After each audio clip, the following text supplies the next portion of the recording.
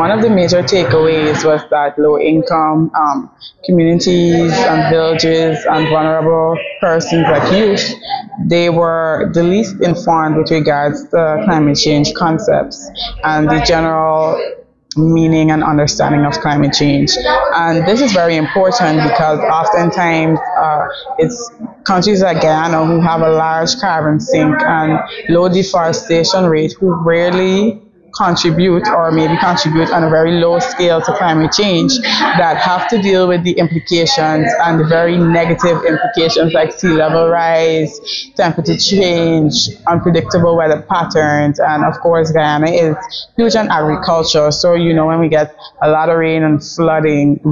that kills out our crops, which means loss of livelihood and other implications. What we find with awareness is that the more informed people are, the more likely they are to make decisions from an informed perspective, which just means like if, I know